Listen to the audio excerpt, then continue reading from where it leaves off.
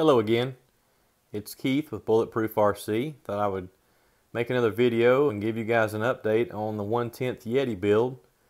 I had another box of parts come today.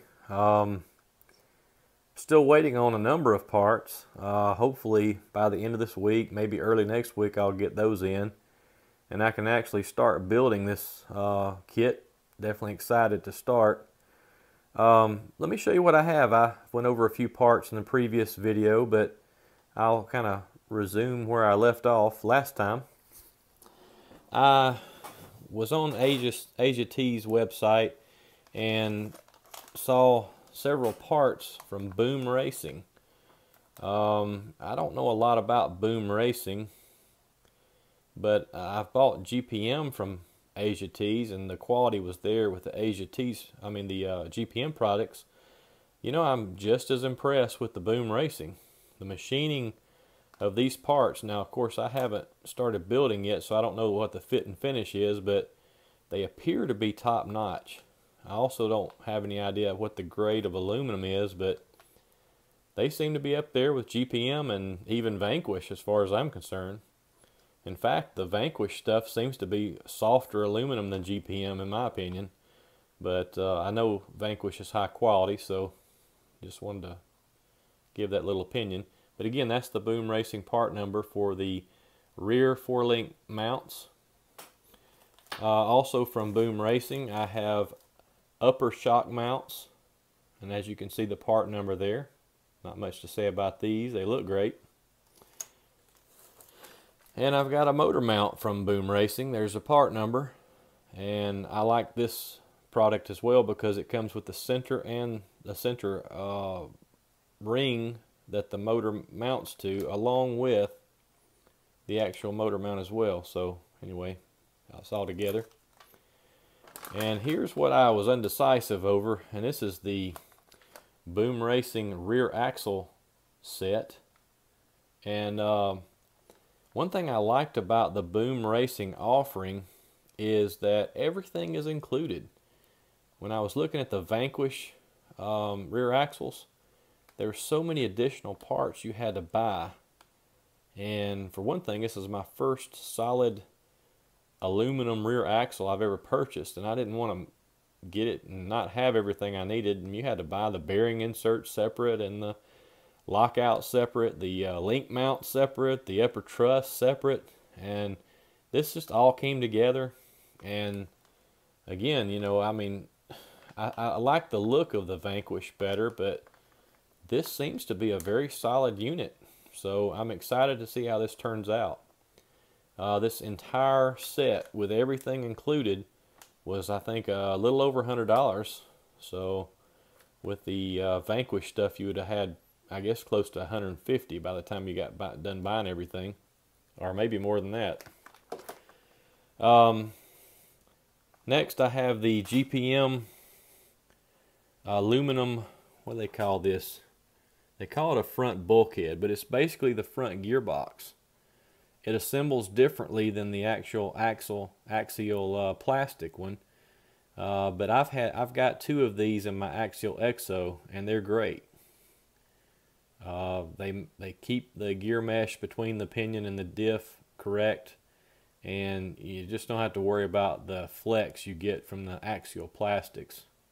One thing about the axial drivetrain that I noticed on both the Exo and the Yeti XL is that the plastics flex, and I think it causes improper gear meshes, and that's why you have so many gear problems in the axial high-speed vehicles. These are Vanquish hubs, or should I say hexes. There's your part number on those.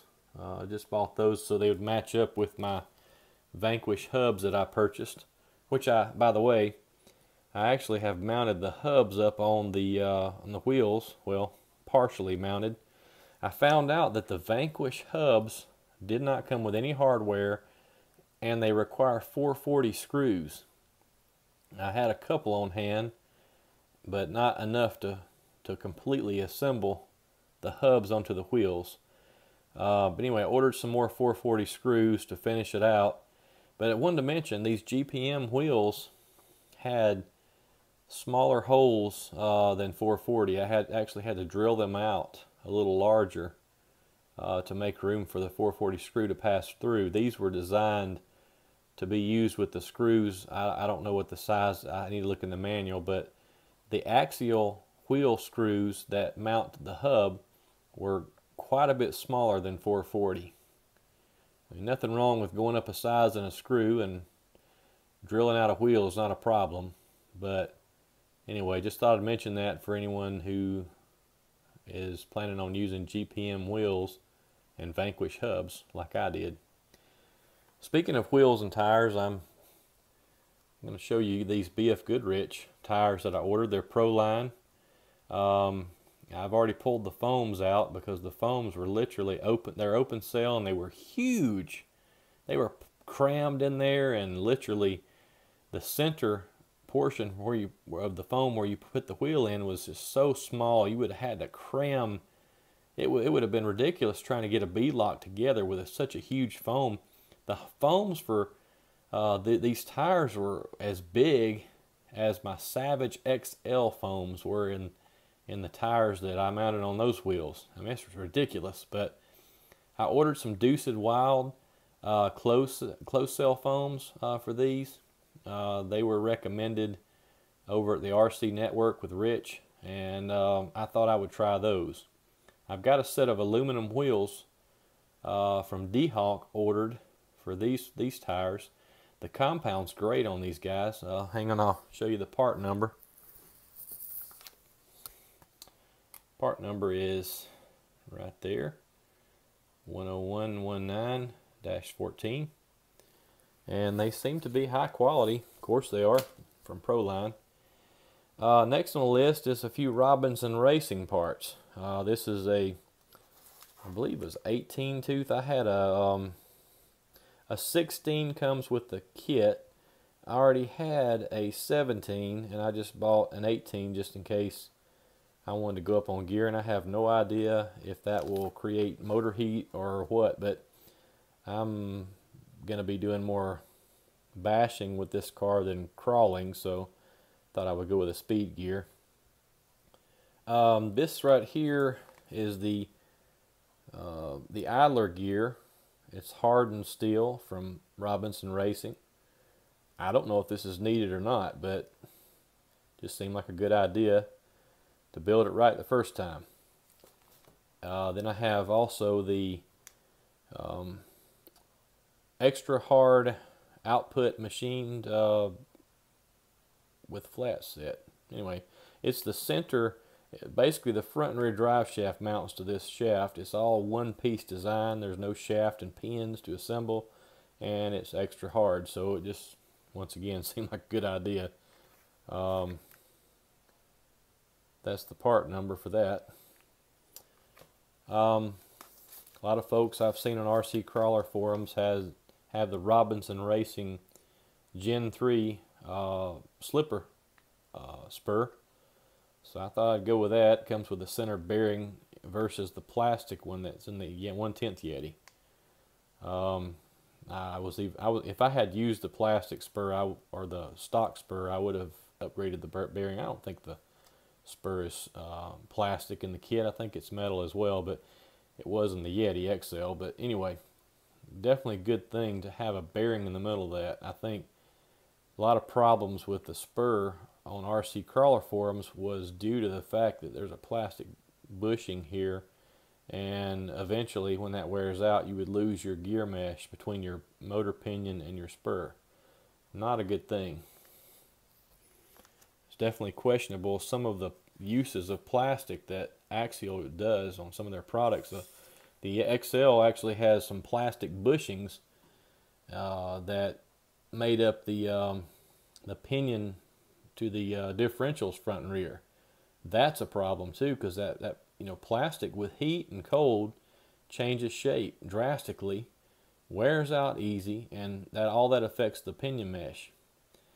Anyway, this is the Hot Racing front sway bar set from Hot Racing. It's there's a part number there. Not much to say about that other than maybe to give the vehicle some stability. And just to make sure everything matches up the right way, This is the aluminum rear sway bar set for the Yeti.